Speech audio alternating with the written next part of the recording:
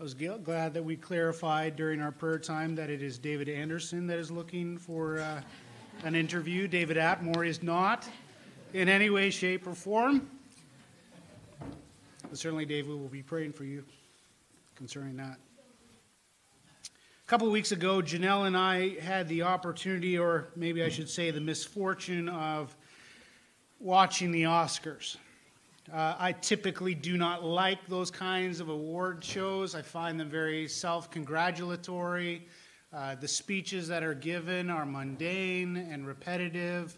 Virtually everyone says the same thing over and over and over again. But there's just, for us, we were away. We were in a hotel in, not in our own native town here. And so the channels were limited, and so we were forced to watch this debacle. As you've probably heard, the Cinderella story of this year's Oscars was the film entitled Everything Everywhere All at Once. I don't know how it won, but it did. This particular film would take home seven Academy Awards.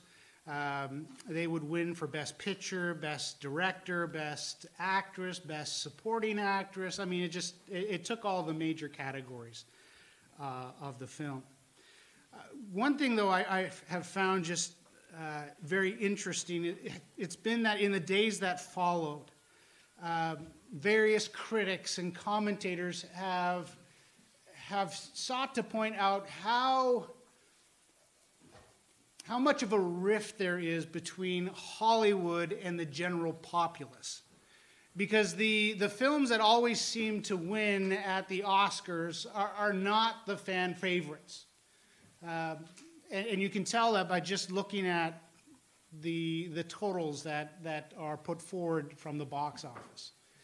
So for example, this movie, Everything Everywhere All at Once, grossed about $160 million worldwide. It is not in the top 10 of the bestsellers of 2022. It's not in the top 20 bestsellers in 2022. It is not in the top 30 of the best movies or best grossing movies of 2022. The best grossing movie of 2022 is James Cameron's Avatar, The Way of Water. It grossed about $2.3 billion. Then there was Top Gun Maverick, $1.5 billion. Then after that, what was it? Jurassic World, a movie about dinosaurs, like the 5th, 6th, 7th installment that made $1 billion.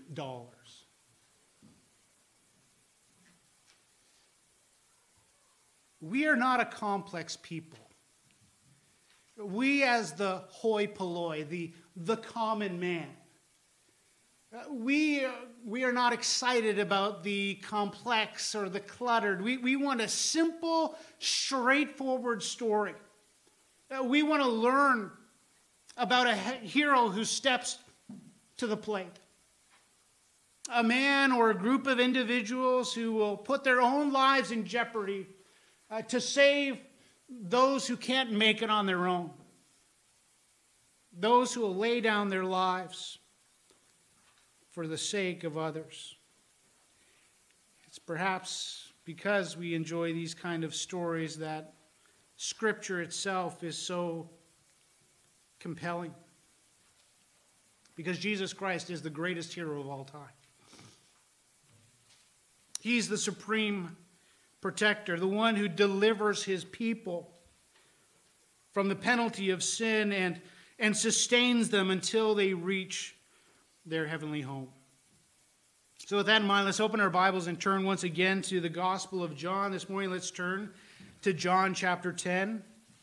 Today, we're going to focus on the third I am statement. John records 7 of them in his Gospel account, but today we're going to look at the third.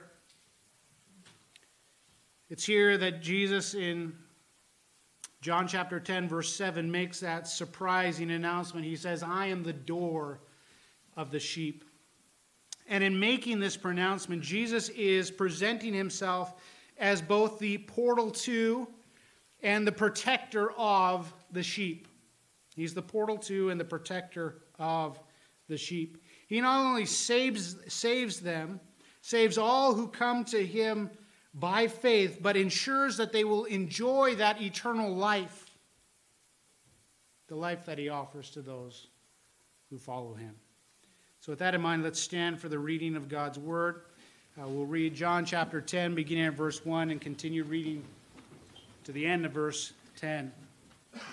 And here we find that Jesus is the portal to and the protector of the sheep and the eternal life that they enjoy. So John chapter 10, verse 1. Truly, truly, I say to you, he who does not enter by the door into the fold of the sheep, but climbs up by some other way, he is a thief and a robber.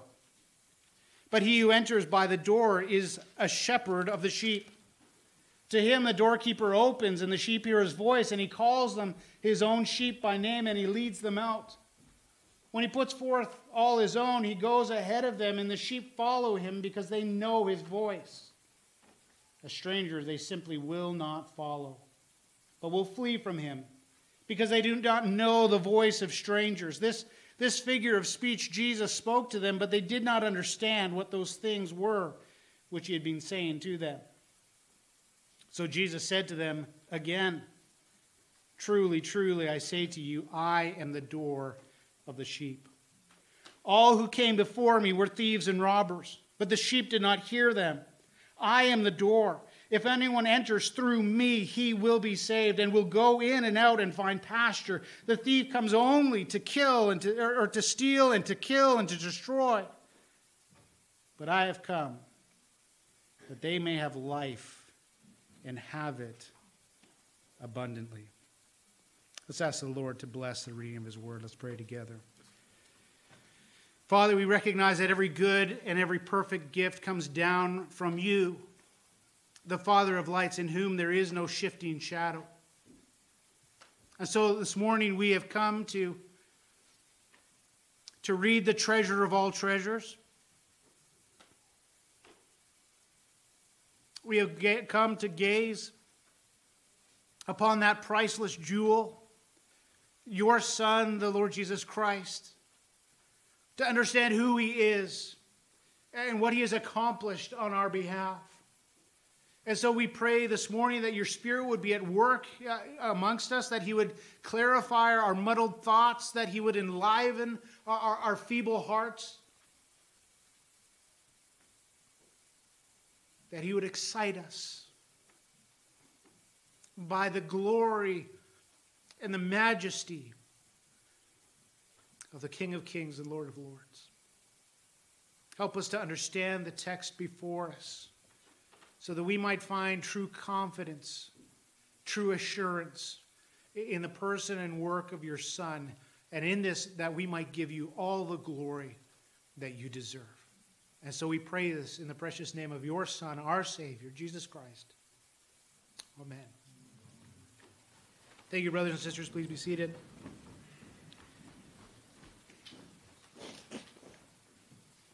Before we get into this morning's study, I feel there's something I should clarify.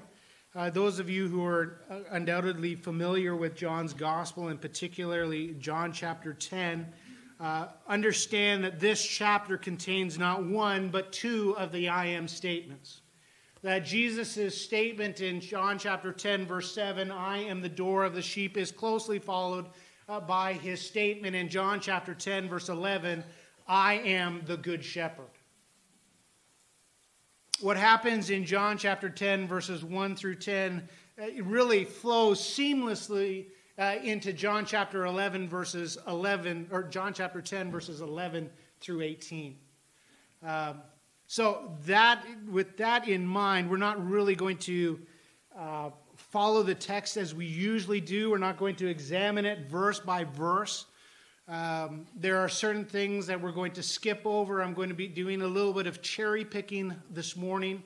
But I say that because if there's something that we miss today, that's intentional, because that whatever we miss today is going to be picked up next week. But today, really, we're focusing on the picture that is presented to us this morning, the figure that Jesus uses to describe himself. So we're going to begin by looking at the picture. Then I want us to look at the events that have led Jesus to employ this particular figure of speech, and then we're going to consider the purpose, why he does that. So we're going to look at the picture, the preceding events, and the purpose for which Jesus makes this statement. As we look at each aspect, we'll find that Jesus is the portal to, he is the protector of the sheep and the eternal life that they are to enjoy. So let's begin then by looking at the picture itself. Jesus presents himself as the door of the sheep, and in presenting himself in that way, he is describing something that is quite familiar to his audience. Being an agrarian society, the Jewish people were used to watching shepherds as they would lead their small flock of sheep across the landscape. After spending the day grazing in green pastures, after leading them beside still waters, we know that the shepherd would bring his flock into the sheepfold. We know that this because given the abundance of wild predators, the complete absence of any sort of modern fencing, these shepherds could not afford just to leave their sheep out in the fields alone. I mean, they're defenseless creatures. They are incredibly dumb. The fact that Scripture refers to us as sheep is not a compliment. I mean, our family used to raise sheep in Ontario, and I tell you, they are the dumbest of all creatures. They are entirely helpless. I mean, even if they lay down and they fall on their back, they are in mortal danger. I remember coming out one day. I had to, get on a bus to go to school. We lived kind of 20 kilometers outside of town, and we had 13, 20 sheep, something like that. And as I came out and got ready to go down the hill to catch my bus, there was Lammy on the hillside, his feet straight up in the air. And I went to go and help him and to turn him over, but he was stiff. He wouldn't move. He wouldn't respond. He had fallen over at some time in the night and had simply could not get up. His heart could not handle it. He was as stiff as a board. He was dead. I mean, that's how dumb these creatures are, how defenseless, how helpless they are. And Palestine was not a safe place. Palestine is full of all kinds of predatory animals.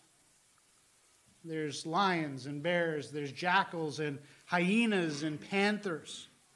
And all of them look upon the shepherd's sheep as an easy meal.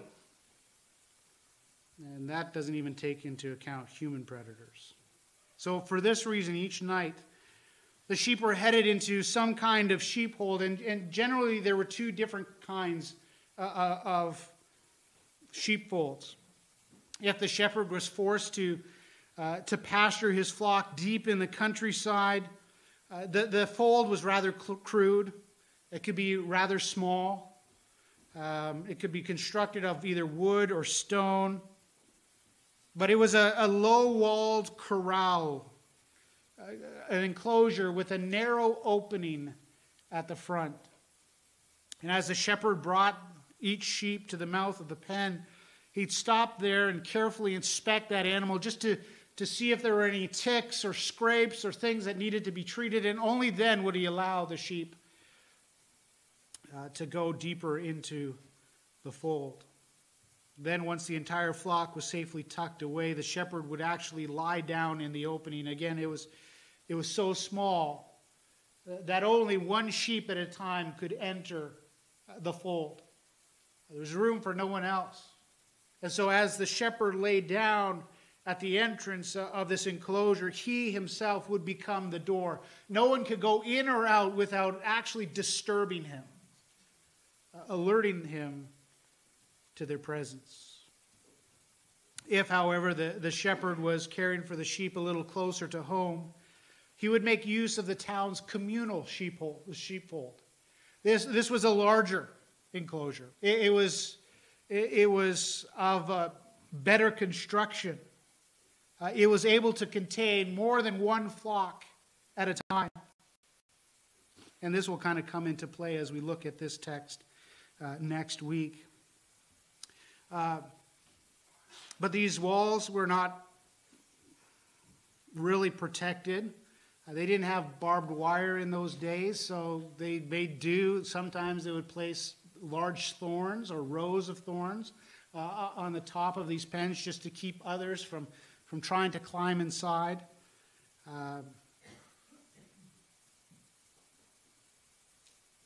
But unlike these, they're smaller, the smaller folds in the countryside. The chief security feature of these enclosures, these larger enclosures, was the gate, or the professional gatekeeper. See, there was one individual employed by the town, by the shepherds of the town, to guard their flocks. While they would bring in each flock by night, this person would stay while these individuals went home to get a quiet night's sleep, to rejuvenate for the next morning. And so this individual's task was simple. He would admit no one into the sheepfold whom he did not know personally, whom he did not recognize as a shepherd of the sheep. He didn't open the gate to anyone but those who employed him. Not only were strangers barred from the enclosure, but they were chased away. And here in John chapter 10, verse 7, Jesus describes himself both as the door and the doorkeeper. The sheep are the individuals who have put their faith and their trust in him. The sheepfold is either, broadly speaking, the kingdom of heaven, or it is the redeemed company of Israel. The thieves and robbers, these are the religious leaders of the day.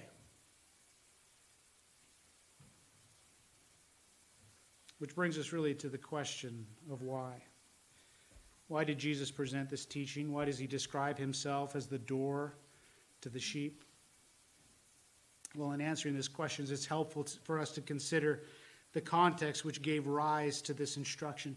We know here that John 10 flows naturally out of John chapter 9. It's there that Jesus heals a man who has been blind from birth. It's not that he has lost his sight.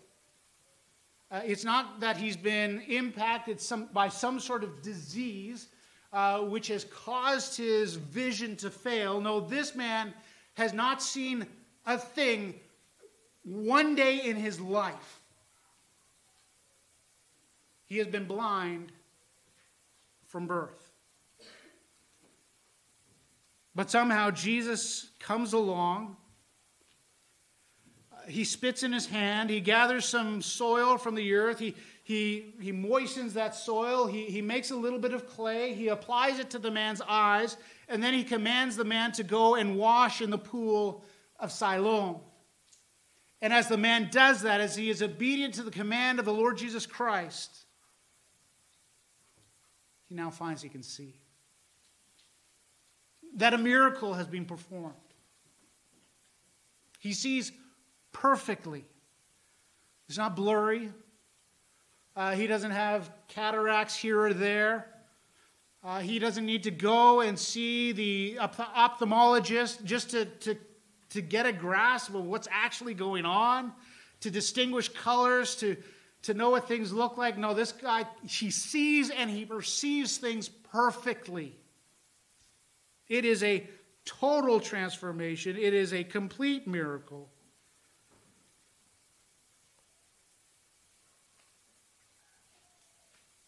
But because this miracle has taken place on the Sabbath,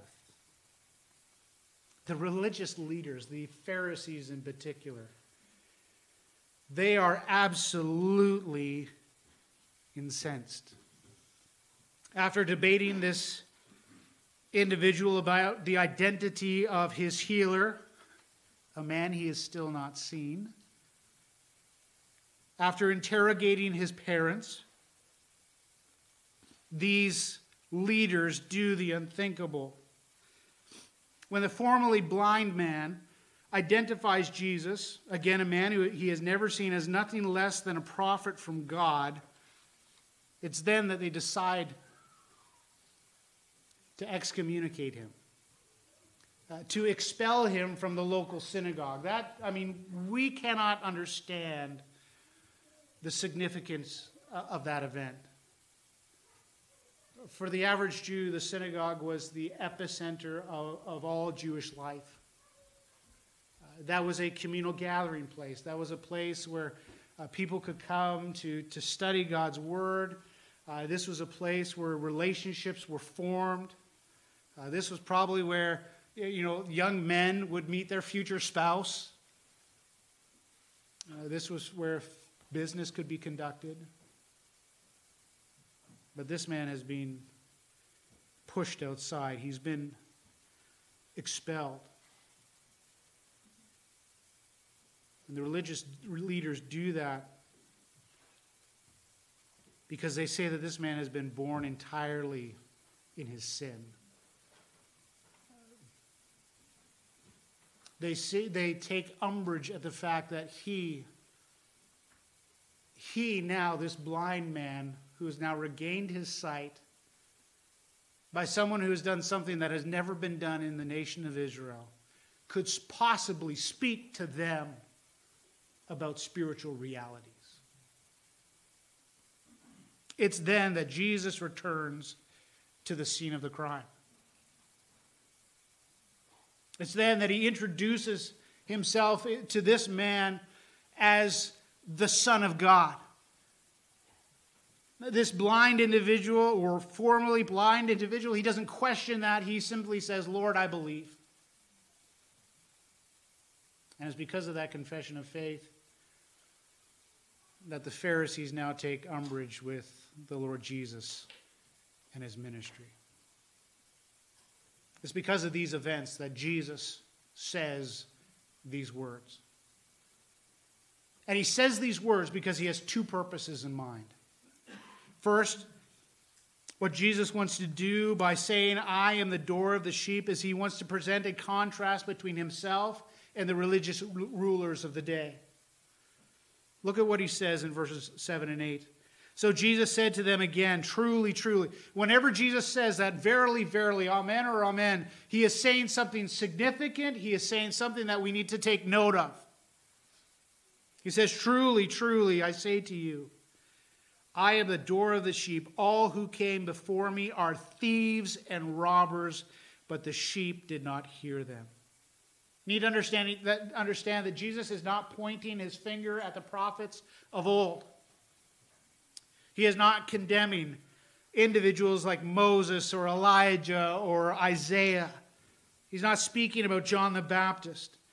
Jesus is saying these things while he is staring the religious leaders of the day in the face. He is pointing directly at the Pharisees. He says these things. He calls them thieves and robbers because they had no legitimate place within the kingdom of God. These people have not been properly commissioned by God to tend his flock. They are interlopers. These are men who have assumed this position of their own accord in order to satisfy their own needs and desires. They care nothing for the sheep. They want to exploit them. How do we know this? We just have to go back to John chapter 9 and look how they reacted to the man who has received his sight. I mean, this man has been blind from birth. And then when he is brought forth, when this miracle is proclaimed, what do? They do not rejoice. They do not stand in awe or wonder.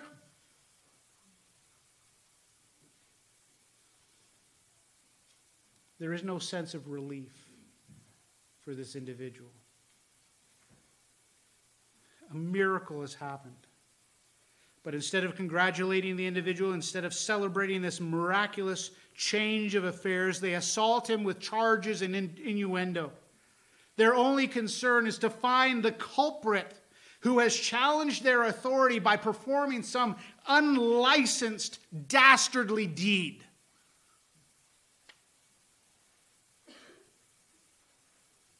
And yet Jesus is entirely different in his approach to this man. He ministers to the man in his time of need. He gives him sight after a lifetime of darkness. He then leaves because he is not interested merely in hearing the praises of the people.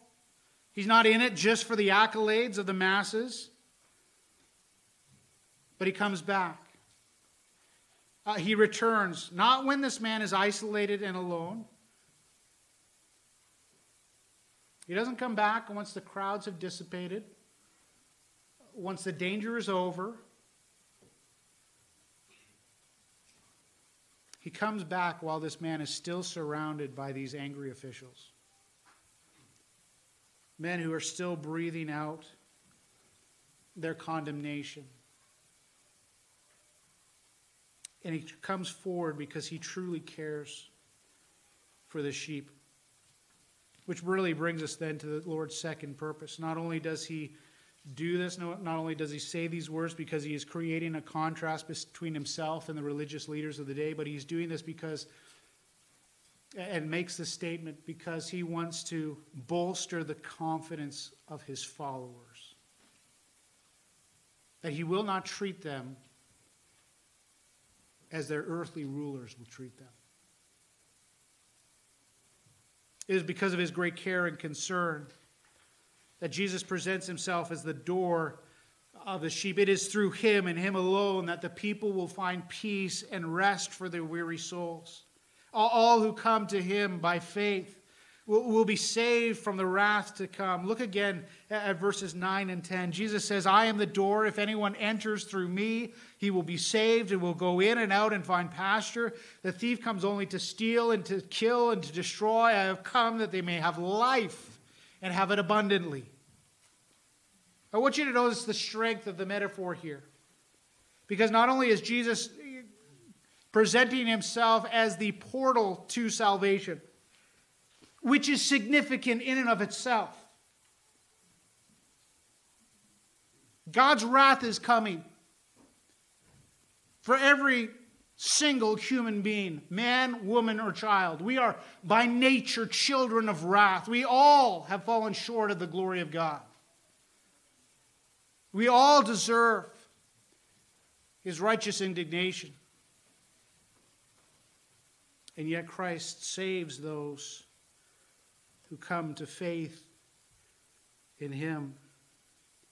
But that's not the only emphasis here. It's not just that Jesus is the portal to salvation, the door that you must pass through. He is the one who protects his people until they reach that final destination, that glorious home.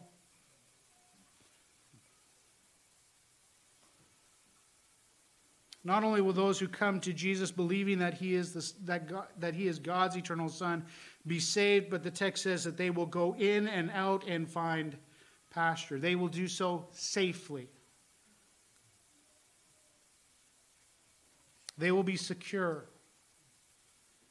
no matter the foe or the circumstance in which they find themselves. And Jesus is going to reaffirm this later on in this same chapter. Verse 27. Look at verse 27, just probably over the page.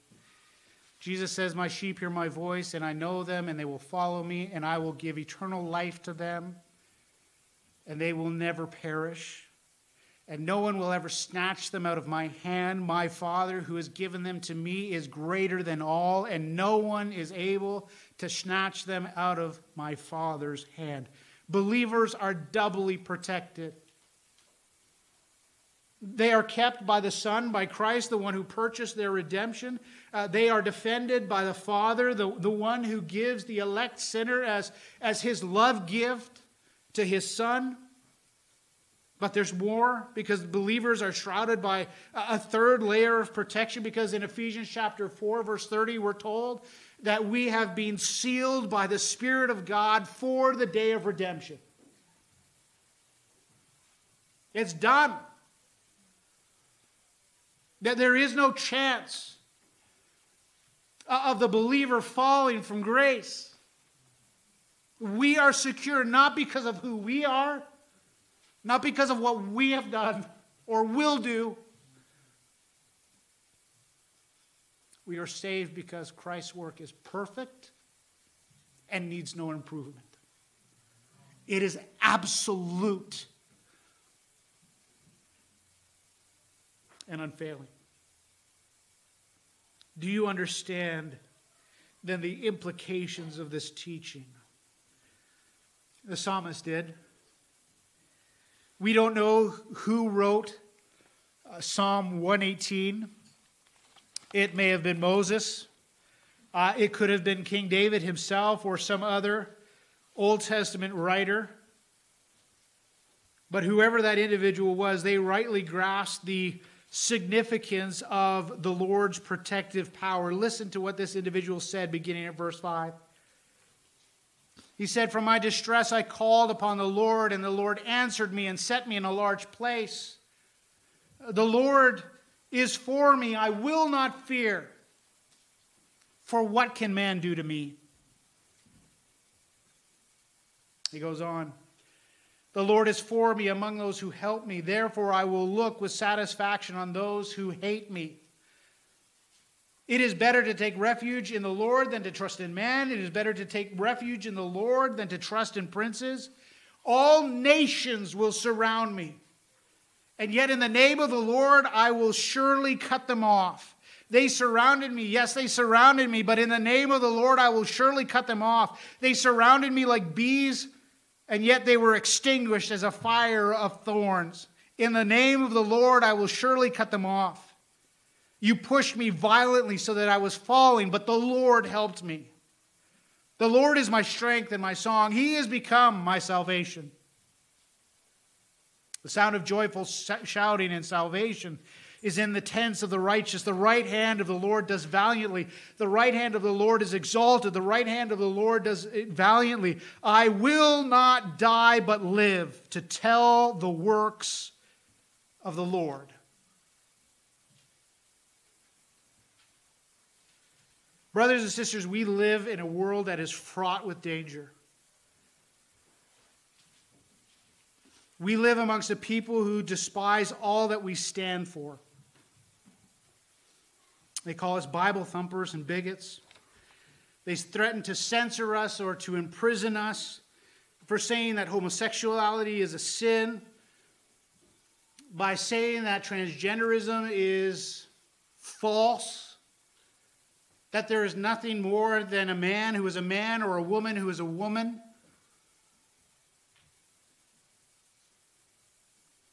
That you can't pretend to be anything else besides. They may threaten our jobs, our freedom, our physical well-being. But here's the reality of the situation. The reality of living in a sick-sin world.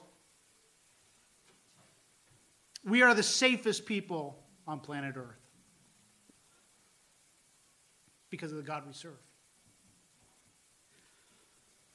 We will have struggles. There will be pain and heartache. Jesus has never promised to remove us from such things, but to protect us in the midst of them. No one can steal our hope. No one can take his promise. No one can rob us of the abundant life that we have in him. Why? Because he will never leave us or forsake us. He is with us now, always, even to the end of the age. So the question really is, do you know that sense of security? If you are a believer, I urge you to find peace by putting your faith in the Lord Jesus Christ. I urge you to come to him now. to come to him acknowledging your sin, your need of forgiveness, to come to him knowing that he died on Calvary's cross for you, to pay the penalty you deserve. Come to him knowing that he promises to receive all who believe in him. Pass through the door, recognizing that he will certainly not cast you out.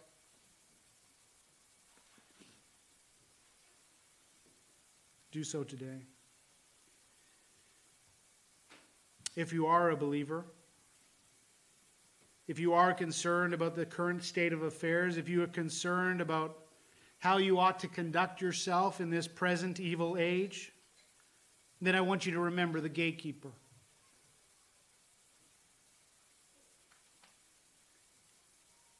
That there is no power of hell or scheme of man that can ever pluck you from his hand. I want you to remember that as long as Christ is the eternal Son of God, the one who was and is and evermore shall be, I want you to remember that as long as he is omnipotent, upholding all things by the power of just his word, I want you to remember that as long as he is absolutely sovereign, the one who ordains the beginning from the end and the end from the beginning, who orchestrates all things according to the counsel of his will,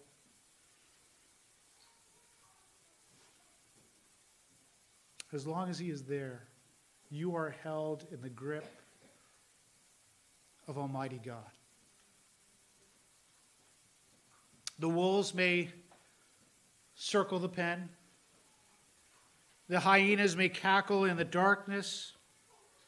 The thieves and robbers may come. But none of these feeble beings are able to separate you from the Son's plan and purpose for you. He is that ever-present, all-knowing, all-powerful protector. He is the one who will guard you, who will guide you, who will strengthen you, who will equip you to do his good work as we remain faithful to him and fix our eyes on him. He is our protector. Not only our portal to, but the protector of the sheep and the eternal life that they enjoy. So let's remember to fix our eyes on Christ. Let's bow. Father, we thank you for this reminder this morning. It seems so, in a sense, so elementary. This seems to be Sunday School 101. And yet this truth is so profound. It impacts every aspect of our life. It's a truth that gives us boldness to present the gospel in the workplace, a place which says religion has no place here. Your God has no power here, no sway here. It gives us the ability to live as you have called us to live in a society that says, don't do that, or we'll lock you up. It gives us the boldness to step forward and to present the excellencies of the one who has saved us by his grace. And so, Father, we pray that you would help us to remember this simple lesson as we go from this place, that it would be rooted deep in our hearts and minds, that we would never forget this. That greater is he who is in us than he that is in the world. And Father, help us to walk in that freedom, to walk in that boldness, and to give you the glory that you deserve. We pray all of these things because of your Son, because of all that he's accomplished on our behalf. May we reflect that is the way in which we live. We pray this for your honor and glory. In Jesus' name, amen.